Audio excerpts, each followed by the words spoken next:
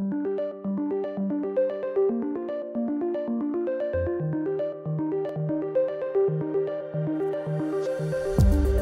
and welcome to another pen video from me, Penultimate Dave. So today I thought I would actually show you, we had our latest London UK Fountain Pen Club meet, and this was May the 5th, 2018. And I thought I'd show you just a number of the pens that I actually brought with me to the Pen Club meetup, and also just show you some pictures that I took at the Pen Club meetup for anyone that didn't attend, or maybe that's international and just physically cannot attend one of our Pen Club meets. So we meet up at a place called Bierschenki, which is in London, in East Central, and we meet up there once a month. It's always the first Saturday of the month.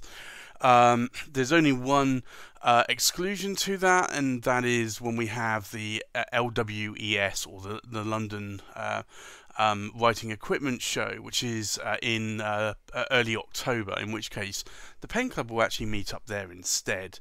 But normally every month we meet up at Bierschenki, and it's a German beer hall, so they have some very nice German beer on tap. Also have some really nice food. They make a really lovely currywurst, and that's a German sausage. I think it's a steamed sausage and then fried. It comes with a curry sauce with some paprika over it with chips, and it's a really nice meal. It's not a heavy meal as well, because we meet around midday. But I typically have a pint of or a stein of lager shandy. I don't want to be too wasted at midday. But yeah, it's a really nice place. The club tends to have around about normally around about 20 people will attend on average.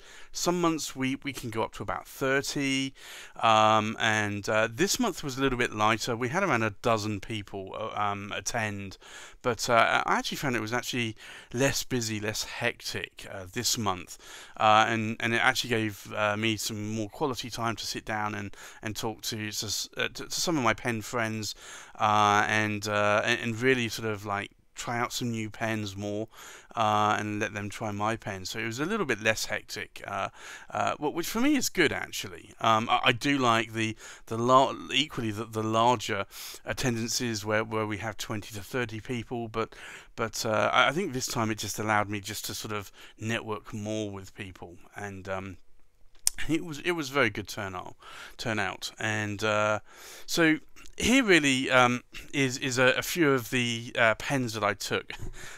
I'll say a few lightly. I took what was it, about 30 pens with me, and that for me is actually quite light, to be honest, because normally I would take a lot more pens. Like sometimes I can take 40. I think at one point I took nearly 50 pens to one of the club meets. So I find really 40-50 is a bit too many pens to take, especially seeing that most of them need to be inked up as well. But so here were some of the pens that I took. So this was a lovely Visconti watermark in sterling silver. This is always a very sort of inviting pen that people like the look of. So there was that pen that I took with me.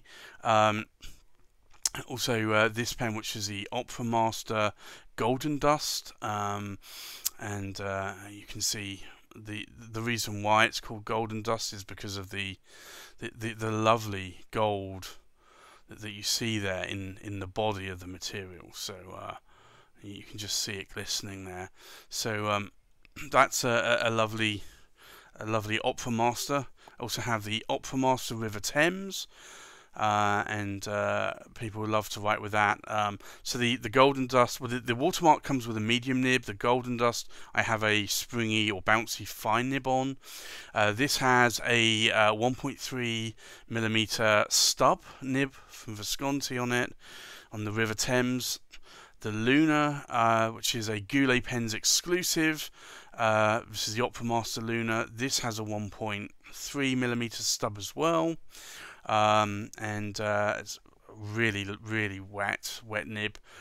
I have the Visconti Camelot, which I've shown this on a number of videos before, but you can just see it's actually made of chainmail, and that chainmail is exquisite, and well, definitely falls into one of my favourite pen categories easily.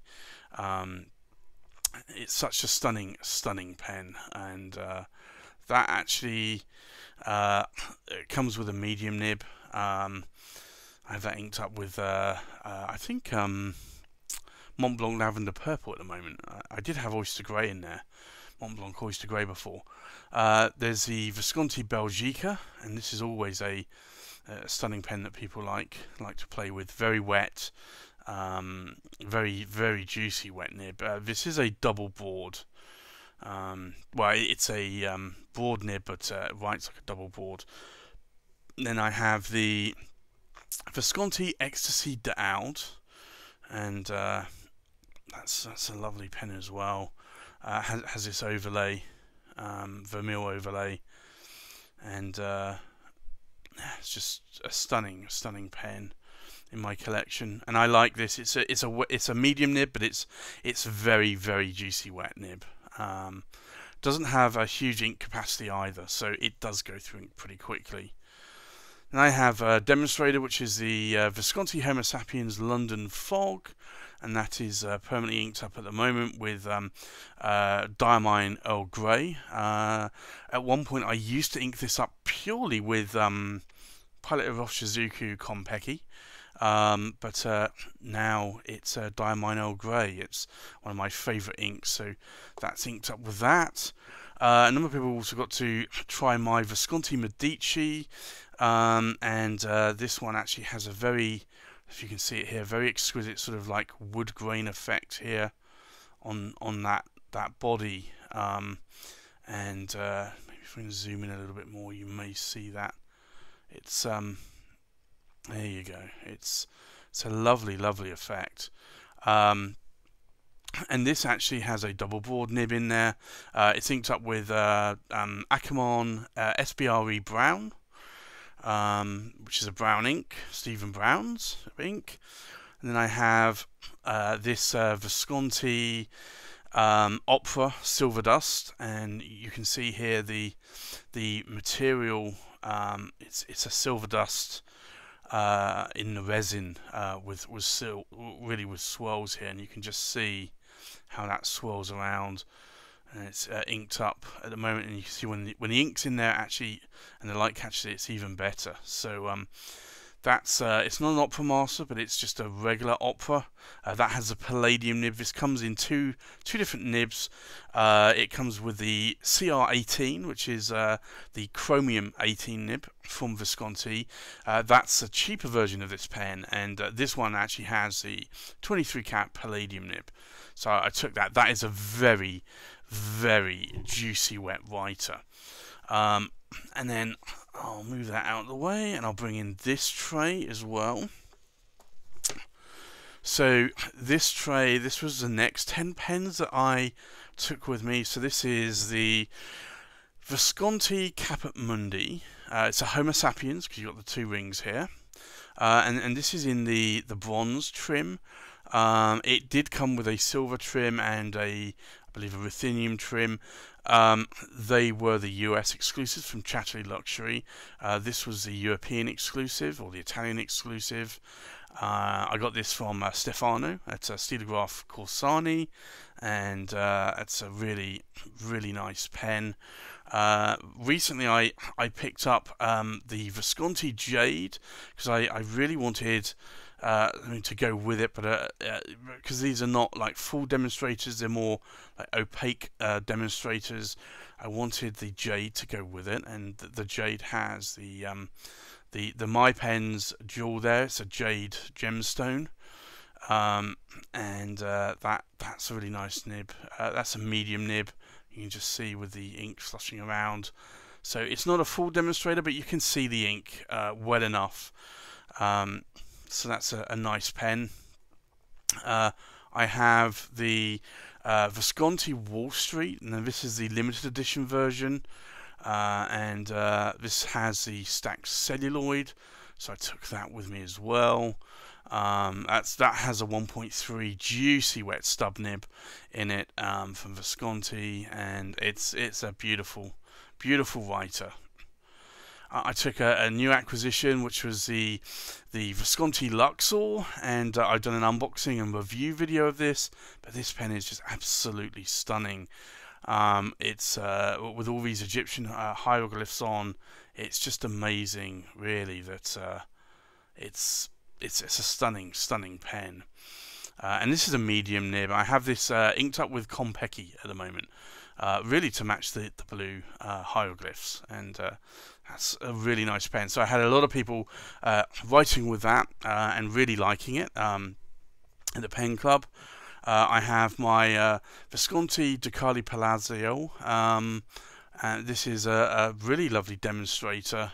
I've shown this off. I've done an unboxing and a review of this before, but you can see literally you have the palace etched into the barrel here. It's an amazing. Just going to bring a little bit more light, so you can see. But it's an amazing pen, and it really just shines. This yellow dawn material. I have an orange ink inked up in there at the moment. And then I have the Voyager, the Visconti Voyager, and then this is the Kaleido Honey Almond, and this is again a really nice pattern that you can see here.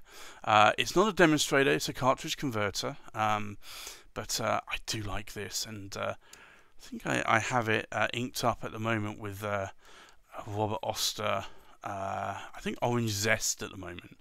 So as you see, it's a cartridge converter, but it's a really nice pen. Has a medium nib on, and this is a.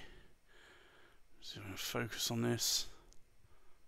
Actually, it's a fine nib. I think I may have actually swapped the nib out on that one. But it's a gold nib, really nice. But it's a very juicy wet nib. I do actually swap my nibs around, so sometimes I do forget what nibs I do have in which pens. I also recently picked up the Pelikan, and this is the M600 turquoise white, and it's a lovely pen. I've done an unboxing video of this. I took this to the pen club. It's currently inked up with Lamy turquoise, which I really do love. So that's a lovely pen as well. I also took a number of my other Pelikans as well, which is the M800 Renaissance Brown. I just love this like cracked ice effect. Still a stunning pen. So all of my Pelikans have a broad nib in. I started off with the M800 Renaissance Brown in a medium nib. Didn't quite. The medium nib was fine, but it wasn't. To me, it didn't feel great, and I wanted something that was a little bit more wetter, a little bit more broader, and I went for the broad, and I've never turned back. And then I have the Vibrant Blue, which I acquired, I think, the month before. And this is an older M800, but it's likewise, it's a lovely, stunning cracked ice material, semi-translucent as well. These are all piston fillers, the M800s, and the M600 as well. And then you have the Ocean Swirl as well. And some people do complain that it has a lot of black in the pen, but to be honest, I like it, and it's not black; it's just dark areas, and really just shows the ocean at its various depths, and how the sun shines on the ocean. So this is a really nice Ocean Swirl. So I took that with me as well, and I'll show you the final tray of pens I took with me. And you can see here I have a few more. I got recently I picked up this M800 Grand Plus. I tend to call it the Grand Place, but I know it is the Grand Plus. And This is a stunning material, and it's very brown, has some greys, some blues in it. It's just lovely the way the light reflects off of this pen. So that's a lovely pen. I have my M800 Royal Gold Rawdon. That also is a favourite of mine, and again, both those pens have a broad nib in them. I had a lot of people play with my these are always popular pens, the classic pens LM1 Flame Red. This has a Bock nib in, has a diffusion bonded acrylic, and I do actually have a review that will be coming soon of this, and the LB5, but it's a stunning pen. So I took the LM1. A number of people actually wrote with that. I had the Classic Pens LB5, which basically is a Sailor King of Pens nib, a pen, and you can see again here the diffusion bonded acrylic here is just, it is amazing the way the light catches it. And this actually this was made by Sailor for classic pens, for Lambrou pens, and this has a Sailor nib on it, Sailor King of Pen nib. It's actually 5mm longer than a standard King of Pen from Sailor, but again, that's a lovely pen. I also took my Ogiva, which wasn't inked, but I inked up. I wanted to show off the Visconti travelling inkwell, and I was showing that to Rupert that was at the club, and showing how to fill on the go, and didn't make a mess, which was good. This is a cartridge converter. So this is the ASG Ogiva Arco Celluloid, and it's a lovely material. Originally come from Omas. This pen actually does have an Omas nib on it as well. So even though it's an ASC pen, it has a lovely frosted nib on it. So I do like this pen, and again, it's one that I do like in my collection. There were a couple of new pens, and I will have some unboxing and review videos of these very shortly. These are Atelier Lusso pens from Eric Sands, and these are amazing pens. This is the Carina, and these are cartridge converter pens. Nothing wrong with cartridge converter. I actually do like cartridge converter, but you can see here the material. If I zoom in a little bit, it starts off with a white, and it goes into these lovely ink swirls. It's very much like when you go to clean out a pen and you dip it into a clean glass of water and you just swirl the nib around in it, and you just get these like patterns, ink sort of swirling out patterns. And it's such a stunning pen, and when I saw this that Eric had created this pen, I loved it, and I thought I need to talk to Eric, see if I can get this pen. So there's that pen. There's also this Andromeda that he made as well. Stunning, sort of. It's almost like a looking at the Earth from space. It's a stunning material. You can just see here. So these were actually two pens from Eric that literally came in the day before the pen club, and I decided I had to take these. But I've got an unboxing video that will be up shortly of these, so you'll be able to see these in full there. I also I don't know, lately I've bought a few Lamis. I had for some time a Lamy All-Star. Purple one, and I bought recently a Lamy Lux. Not recently, probably about 4 or 5 months ago maybe, and put a 1.9mm stub in that, and I decided to get the all black, and I like the all blackness of this pen. Not only the material is a lot more blacker than the original black, or the I think it was the charcoal version. It has a black clip on, and has a lovely black nib. I got a broad nib on this one because I do like broad nibs.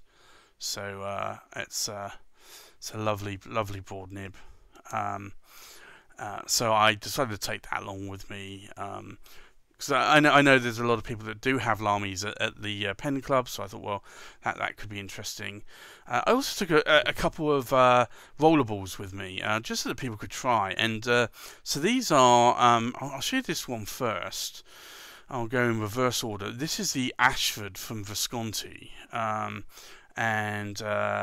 it's a lovely sort of grey chatoyance in the pen.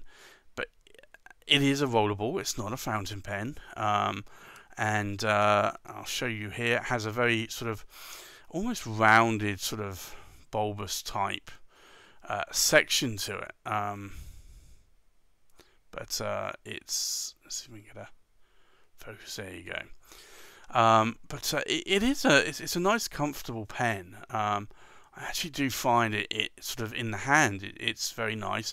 It actually puts out a very wet, juicy 0.7mm line, and it's rather nice. And so I don't use rollerballs a lot, but sometimes if you need to sign a document, fountain pens aren't always the best pens, especially a stub nib. So I tend to normally carry 1 or 2 rollerballs with me.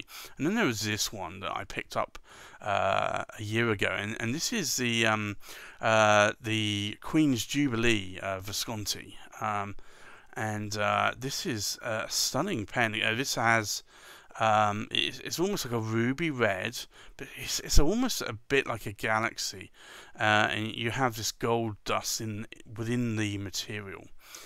It's just a lovely pen, and this has a slightly different section. This is a pull or push, but it's more of a metal section, more of a pointed one. But again, the weight, it's again a juicy 0.7mm refill. It puts down a very wet line, not as wet as a fountain pen, obviously, but so much more luxurious than a ballpoint. So I tend to carry that with me sometimes as well, if I think I might need to sign something.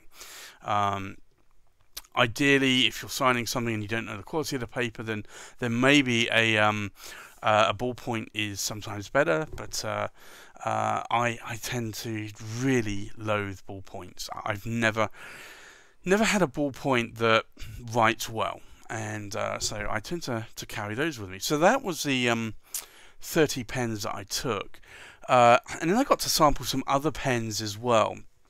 So I took some photos that I'll show you here, and these are like Gary Dapperman bought his blue Ogiva cocktail. So I took a photo of that, and alongside my Arco Ogiva, and it's a nice pen. It has a very juicy sort of wet like zoom nib on the pen, and I'll take a photo of that. I've written with that before.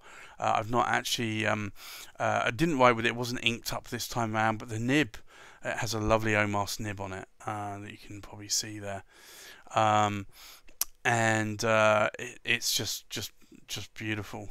He also brought his Scribo from Right Here Now, and this is a limited edition special that John Hall got in for Right Here Now, and came with a number of different nibs. So these are actually made by some of the ex-OMAS staff. So I believe it was the sales director and some engineering staff that got together and created a company, and they've made this pen, and it is a really nice pen. It is a very flexible or flexibile style nib.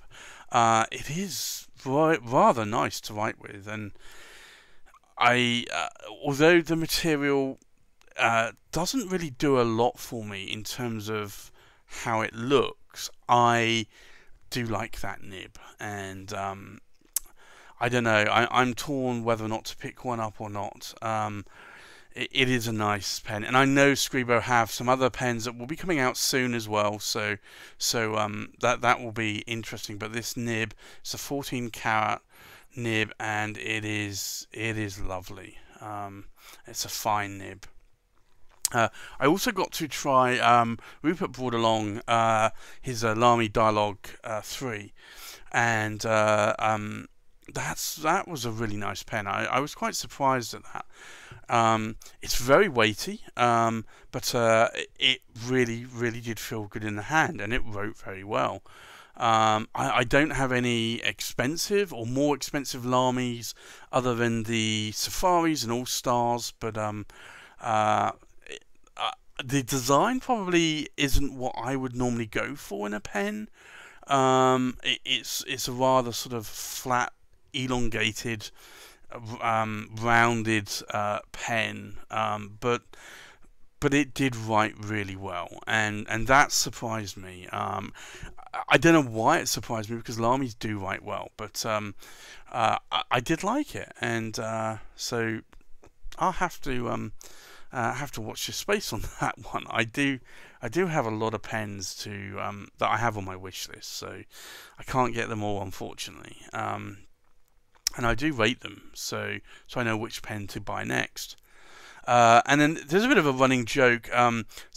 Thomas brought, he's a Matcha Macchiato on Discord. He brought his My You, and so there's been a running joke, because on a number of my videos I say that I do not have big hands, and I actually have rather small hands. So he bought this very small My You, and you really do need to post it, and I'll show you here. Like my hands are not that large. Like for instance, like this is fairly small rollerball. I think probably my smallest pen probably is I don't know, let's see. I have my smallest pen is probably the Edison Perlette. Now I find that is bordering on the size of being small, not only in terms of thickness but in terms of size. So my hands aren't that big. If I show you here, like this is the size of my pen here. So it's not a big pen compared to like an Edison Collier, which is a big pen, and that in itself is gonna really sort of, like, my hands are not that large, so it's a bit of a running joke.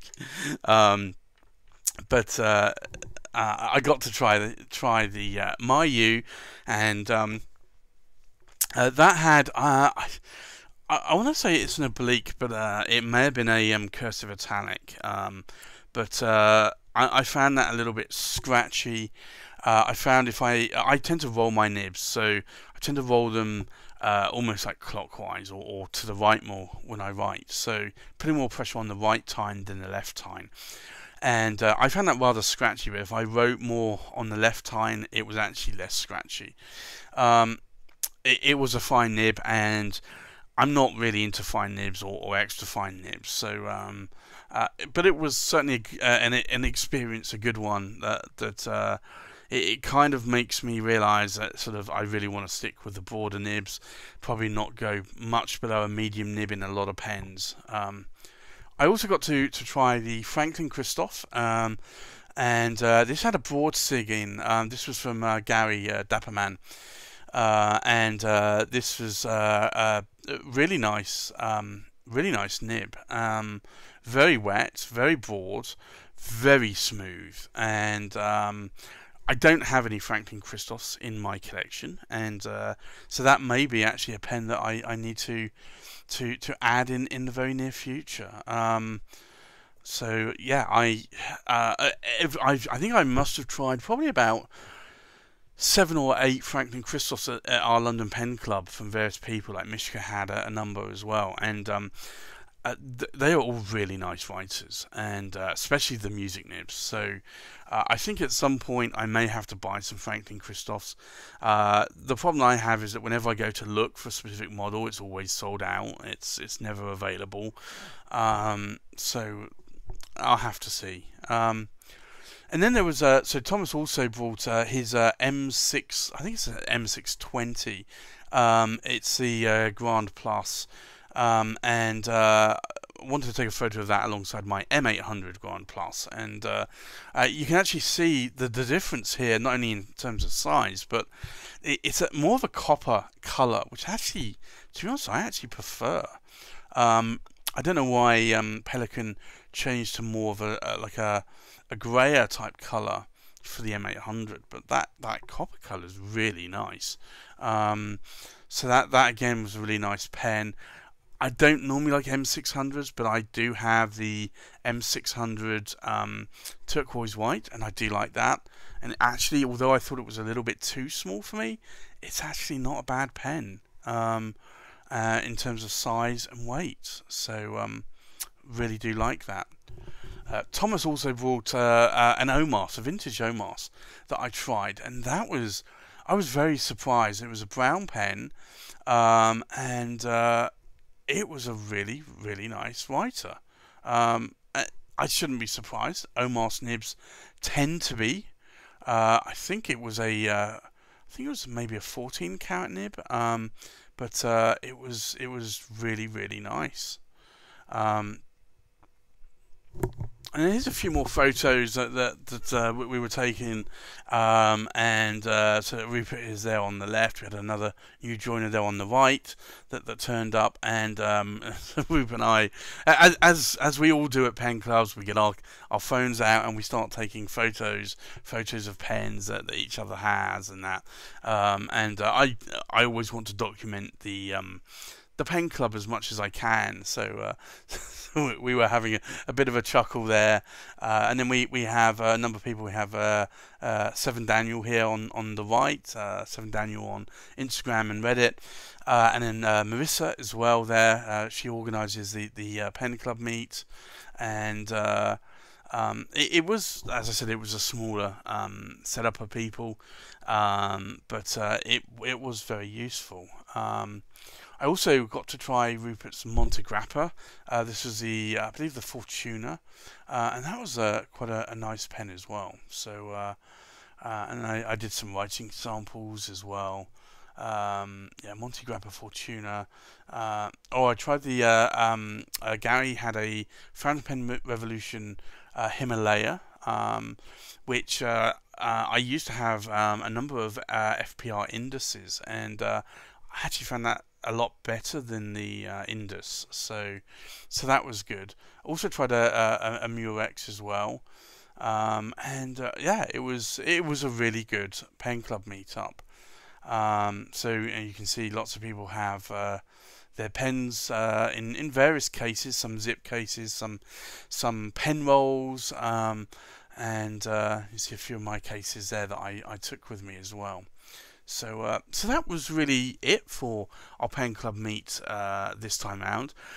If you're thinking about coming to the London Pen Club, June would be a good month to come, because we actually have an ink manufacturer coming, which could be good. And yeah, if you're either in the area or want to come, you can come to our Reddit page, and but you can just turn up on the day if you want to. But if you want to know at any point if I'm going, I don't always go every month, but lately I have been, and I will be going to the June Pen Club meet. But if you ever want to turn up, just send me a message to see if I'm going to be there or not. So that's it really for this Pen Club meet video. Please like, comment, subscribe, and I'll see you on the next pen video. Thanks for watching. Bye bye.